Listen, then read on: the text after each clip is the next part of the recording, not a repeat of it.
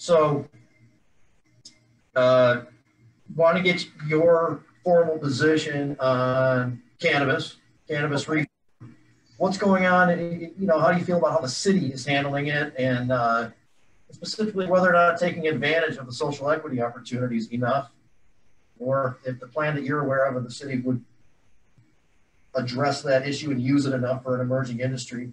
And then if you want to address your broader platform and stuff, what you're typically running on. Okay. Thank you for those questions. They're all very good questions. And my name is Tawanna Simpson. I'm a candidate for state rep for District 4. And yes, I definitely support the cannabis industry. The importance of it on more than one side, the medical side as well as the recreational side, but also the other things that can be made from hemp and cannabis, the industry in its totality. And I know that Isaac was working on legislation to amend, or I don't know, we were discussing and with other activists from other states more about whether I use social equity language or what we had going on because of what's going on in Detroit and the city opting out, and that the bill really wasn't, to me, written fairly. So those are my views about what's going on with the city and the social equity piece.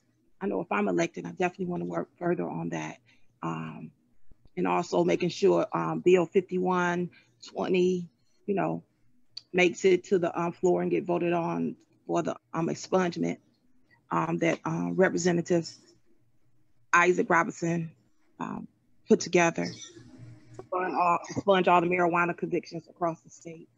Right. So those are some things that I'm really concerned about. And I know that it would make a very, very big difference in how Detroiters live with that expungement bill becoming law. Between 40 to 50% of the city residents could actually have a second chance at applying for higher paying jobs in the city and actually throughout the state.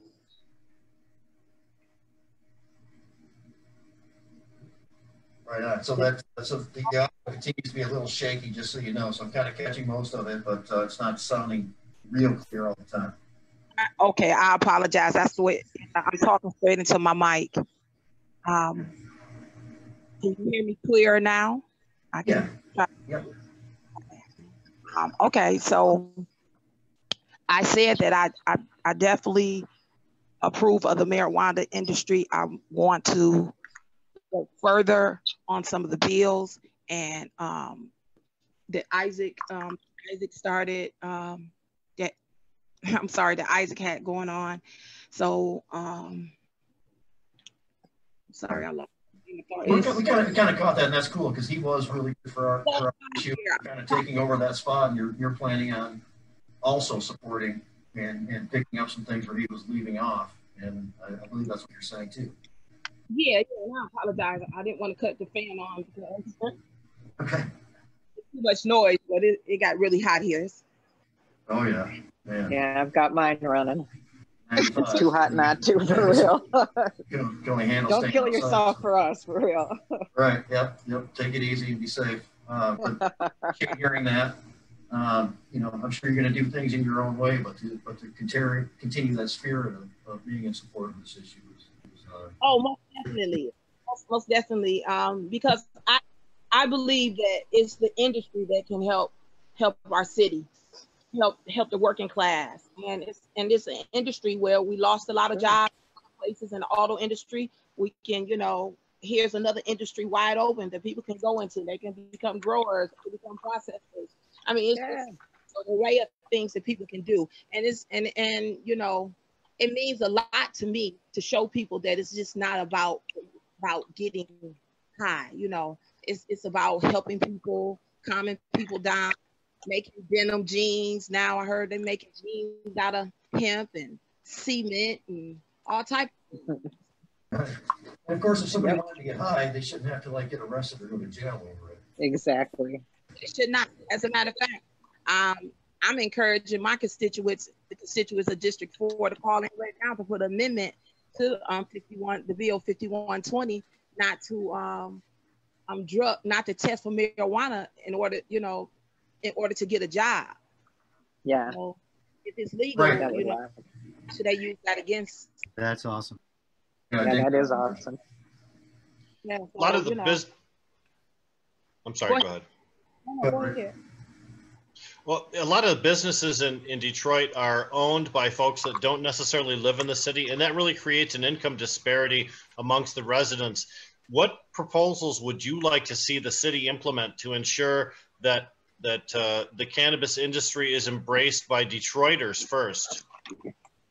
Well, first they need to opt in. They need to opt in and allow the Detroiters that can participate, have an opportunity to, as we speak, and then work the kinks out as we go along. It makes no earthly sense to me. It's not opting in. Right. Yeah. Yeah, it defies logic. It really does. Right. There's so many opportunities out there for people. It just defies logic. What you're encouraging people to set up on the perimeter of the city and get their businesses established, and then they're not going to want to move across. I mean, why would they move at that point? Look at all the people and the economic, the social equity, the economic. They're losing out on all the stuff that the people in the city who qualify for they're losing out on this. How long is that good for, Jamie? That equity program. That is a good question. I think I would. It's perpetual. It's ongoing. Is it perpetual? Meet the criteria. But this is the very people. This is the very type of situation where this program applies to. This is the very people this program was written for, and they're being denied that. They can't use it. They can't use it, and people could absolutely open businesses. It made it affordable for people to do that in the city. It just makes no sense to me. These types of emerging industries don't come along very often, and here's one. Never. Not taking advantage of it. We take advantage of it to right a lot of those problems. We're very aware of now, and it's just not moving in that direction. And certainly that place where it's obvious where it should be happening. Certainly, we see communities all across Michigan that use great incentive in order to get business to come in. They give tax abatements, they do road reconstruction, they put up stop signs and stop lights and recreate all kinds of different stuff in order to seduce business to come in. All we really need is just you to say, yep, and we'll do the rest. Shelly, did you want to try and slide in here? It looks like you've been trying to talk, girl. What's that? Did you want to contribute? It looks like you were trying to say something. Shelly Smith, Weeds and Reeds. I think her phone might just be okay. Yeah. Okay. All right. Well, I had about and then my little phone holder fell down, and so technical difficulties. Get a handle on the conversation because the first time I was on, I couldn't really. Yeah. So, Tawanna, how long have you been in the 4th District? Is that someplace you've grown up? You've been around for a while? Are you talking to me? No, Tawanna Simpson, who's running for House Rep in the 4th District. Gotcha. Okay. I have lived in different parts of District 4 my entire life. Nice. Cool. Nice. Yeah. And who better to represent that community than somebody who's of the community and has seen everything that goes on there. Same thing with Al Williams. He's running against somebody who was just recently moved into the area. Right. And isn't from the community. Yeah. I think when you've grown up someplace, you have a perspective. We did this in 20 years ago. We did this 10 years ago. We did this 5 years ago. When you just walk into the neighborhood, you have no sense of history. You recreate past failures because you don't know any better. And you dismiss valued voices because you don't recognize their value. So I'm glad to hear that you're from your district that you're proposing to represent. That's great. Hey, I have a question for Tawanna. Is the Russell Industrial Center in District 4?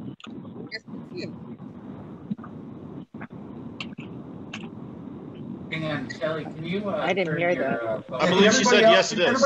Everybody's not talking mute. and then unmute when you talk. There's a lot of background noise right now that needs to be muted. Somebody individually. Yeah, I think that's Shelly. But we'll see if we can mute her from this end. All right, hold Yeah, on. but the question, Tawanna, was if the Russell Industrial Center is in District 4. Yes, it is. Yes, Okay, it is. and then I also wanted to ask you, what did you think of the impact that the High Times and the Bazaar had on District 4? Was it positive, negative? How would you grade it?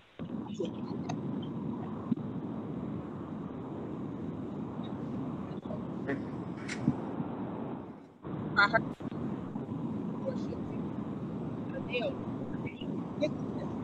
Yeah, so it was very positive.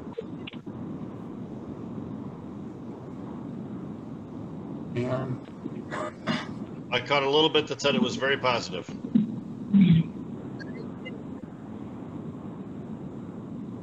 Yeah, I don't know. If Shelly can hear us, if she could mute her mic, that would be cool. Shelly, please mute your mic.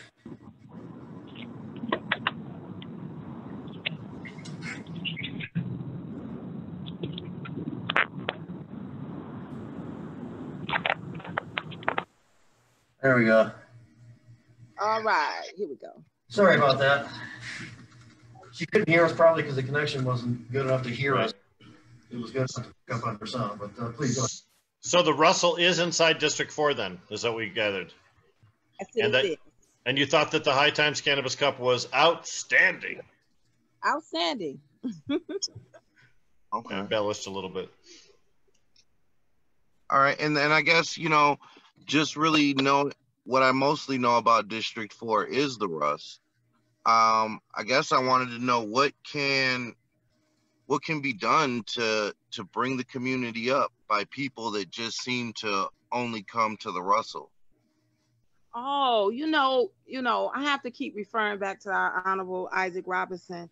We had a team. I'm a former school board member and I represented the same district as District 3 was my school board district. So that's how we became very close friends and working together. So Isaac was giving a jazz concert once a month. And so we were bringing people from all over the district to one place once a month. And we informed them what was going on in the district. And then we played a little music, a little jazz, and people got to know each other and things like that. So, we were building bridges, in the district, but there's a lot of nice things going on in District 4. A lot of people don't know the city airport is a part of District 4. And, under the CARES Act, there was a lot of airport. So we have quite a few jewels in the District 4. Midtown is part of District 4. Of course, the city of Hamtramck. We have a couple historic communities. Actually, you have 3, 4 if you include the LaSalles. You have the Boston, Edison, Atkinson, and then the over at Broad Street. Get the name of that one. It's yeah, I didn't know it go so far east to incorporate the airport because it is pretty good. So District 4 is very, very, very, very diverse. Yeah, I guess it is, and I was just mostly referring to that, that little area right there between 75 and like the Lodge, let's say. North End 75, Hamtramck area. Yeah, and I feel that it's what we like about the Russ is that it's secluded and it is kind of industrial, so there's not a lot of residential stuff going on, which is good. But at the same time, it is part of a neighborhood. And, I feel like, you should always pay respect to where you're at. Well, so, you got to start your block club or some form of organization. You have to start from an organization. And then that's how we, we all come together. It can be, based an art program, into a couple of galleries over in there. Art shows over there. Tawanna, is anybody doing that jazz thing now that Isaac is unfortunately gone? Because that sounds like a program that should be duplicated everywhere. That's a great bringer together of people. Right. As of now, no. But once I'm elected, I'm going to do it. And whether I'm elected or not, I'm going to try to make it happen, because it was a very, very nice event. And I met so many people there, and, you know, and it was just a beautiful thing. And what was most enlightening about it was that you watch the community grow and learn, and people they felt comfortable to ask questions. They wasn't, you know, worried about, you know, a block club, or who's going to get elected or not elected. You know, it was a different way of bringing people together. And it's all about 30 minutes of business, and the rest of the Sunday evening would be, you know, entertainment. It was really nice. Well, music is the great unifier, and Detroit is one of the greatest music cities on the planet. So it seems like a natural match. I would love to see that duplicated all over the place. Yeah, it would. It would. I mean, it should be. I think it will, because people understood that's how Isaac brought a lot of people together. You know, Isaac was a ballroom dancer. That was a big man to be a ballroom dancer, boy. He was light on his feet. He was the man on the dance floor. Oh, that's awesome. Are you familiar with any data from your campaign? How you're looking? What the prospects are in August for your chances of success? It's really hard to see in a local race like this. I got in the race very late, so you know, I just started from a grassroots point, and most people know me because of my work with the schools when I was on K through 12, when I was on the Detroit Board of Education, and then the work that I did with Isaac. So I knew that I could get across the district pretty well, but to say exactly from data point of view, I really don't know yet. Polling is usually something people pay for, so I'm sure there's not a lot of people paying at this stage for polling on local elections. Yeah. How many people are in the race? How many are for the primaries in August? It's 13 people. Wow, pretty big field. That's kind of good. I mean, a lot of people want to be involved, want to get elected and make decisions and help things. It's been a long time where there's been a lot of apathy, it seems like, and the effects became obvious, so people are spurred to kind of want to contribute a little bit more. And Tawanna, you've been in your district your entire life. Have you ever seen 13 people vying for this office before? No, not this many. I think when Rosemary races, it was 6, but no, I haven't seen 13. That's a lot of enthusiasm for politics, you know, in a time when people really are getting sick of politics. That's a beautiful thing to see. Yeah, well, I don't know. I don't. I wish the field was a little bit more narrow. Probably. That, you know, a lot of people seeing an opportunity. And where can people find out more about your donate? Facebook, Twitter, Tawanna4Michigan.org is my website. And Tawanna Simpson on Facebook, Twitter, and Save Our Schools Instagram. Okay. Tawanna4Michigan.org, and is that the number 4 or spelled out 4? So it's Simpson, the number 4, Michigan.org. Okay. Oh yeah, I'm sorry, it's .com. I got 2. It's not. Okay. Simpson, 4 Michigan, the number 4.com. And when is the primary election for you? August 4th, but you know, we're trying to encourage everyone to vote absentee so that we can practice social distancing and everybody be safe. I've heard that there's like a million more requests for absentee ballots at this time than there were at the relative time for the 2016 election. Well, no one had to request them. This legislator passed it and sent everyone in the state an application for the absentee. Right. Which is really the way it should be. Just like expungement, you shouldn't have to go through hoops to get your record expunged. The state should automatically, or make it as easy as possible, to accomplish expungement. I think perhaps some of the bills that are currently before the legislature make it more difficult for cannabis felons to expunge their records than it does for other types of crimes. Right, not taking advantage of these easier ways to vote is, part of the suppression that we see. It's pretty obvious. An attempt to try to empower and keep people from having input, having a voice. So hopefully this does really help with that. There's a lot of changes. Before we kind of wrap up, one of the questions that we've asked people the last couple of weeks on this show is the uprising in response to the disproportionate treatment to our Black and brown citizens. That's, obviously really set off by the most recent issue with Floyd in Minneapolis. And do you see this uprising, the series of protests, making a difference and actually finally turning the corner in some areas? Well, it's definitely causing conversation. Change will have to come from each individual person. That's, this really breaks down to your moral compass.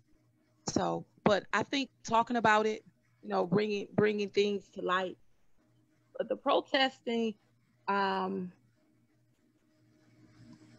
think it's good. It's good for, activists if that's where they are in their activism. But it's going to take protesting. It's going to take, active listening. It's going to take compromise. It's going to take people wanting to work together to really get over this or get through this. Right. So anything else you want to leave us with before we move on and end this segment? Yes. I guess I want to say to everyone that I am not a politician. I'm a humanitarian, but I decided to run because when with working with Isaac and his mom and spending my life in this district, I put a lot of energy and effort into, bringing us together and sharing and caring. And so that was my reason for running, stepping up, being a leader in that capacity. But I so heartily believe that the cannabis industry changed the lives of many people in the city of Detroit. Right, we really appreciate it. Oh, I'm sorry. Oh, I was finished. And hello? I think we lost each other. Hello? Tawanna, it's really a bad connection. Yeah, no. Thank you. Thank you very much for being on Jazz Cabbage Cafe today. We appreciate it.